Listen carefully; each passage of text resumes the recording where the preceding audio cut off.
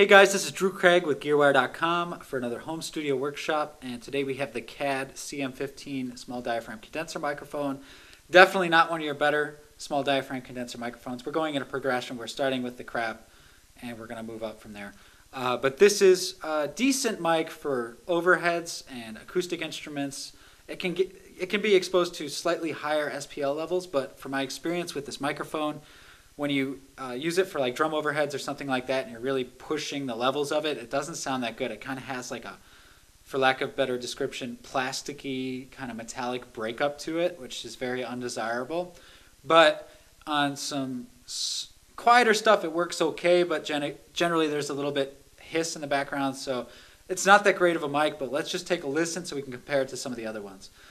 So we're going to start with this 90-degree angle, 6 inches away from the acoustic guitar mic placement. Check it out.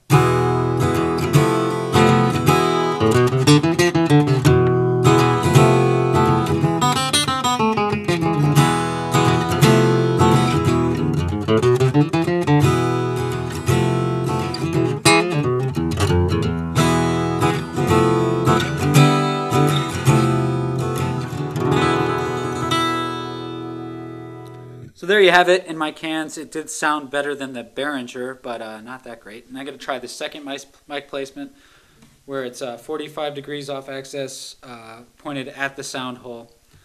Check it out.